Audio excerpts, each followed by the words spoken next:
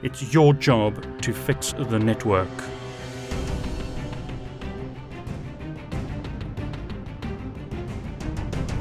So at the moment, based on this configuration, it looks like this router has been fixed. Show version again shows us that the configuration register is set to this, which is the way we want it set. So to confirm things, we could do a reload here and verify that the router boots successfully. Okay, so on router 1, we've been prompted whether we want to enter the initial configuration dialog. I'm going to say no. Press return to get started.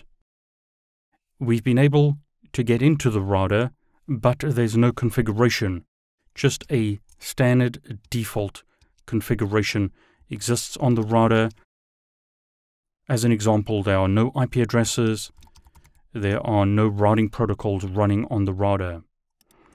Router 2, once again, has booted successfully, so that's good news.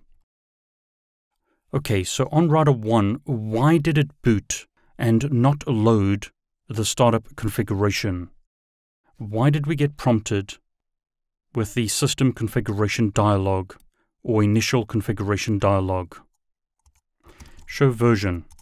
I'll make this bigger and scroll down.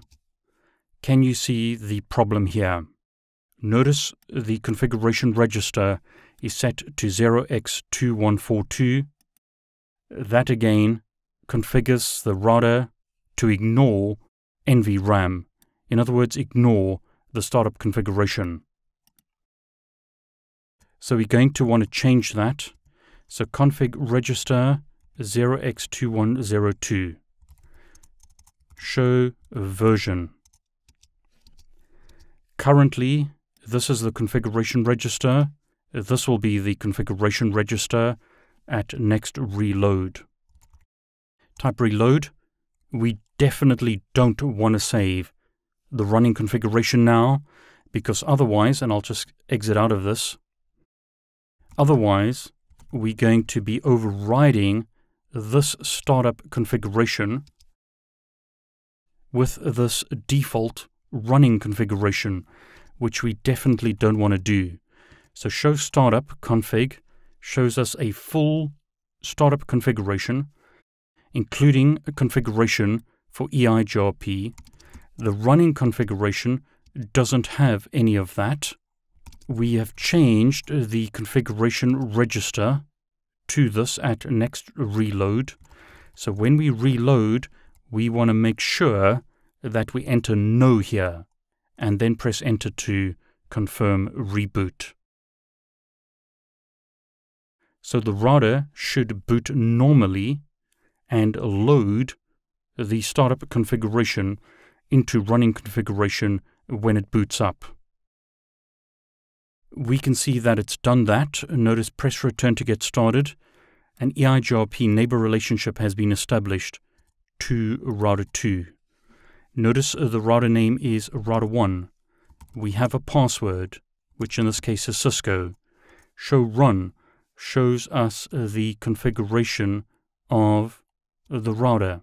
So a configuration has been set. So show IP interface brief. We have an interface up. Interface is down currently to router 3. Loopback is up.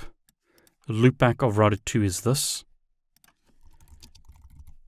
I can ping the loopback of router 2, and router 2 can ping the loopback of router 1. So we've got these two routers restored. Show version. Configuration register is now this. Startup configuration is still there, so that's good. Let's have a look at router 3.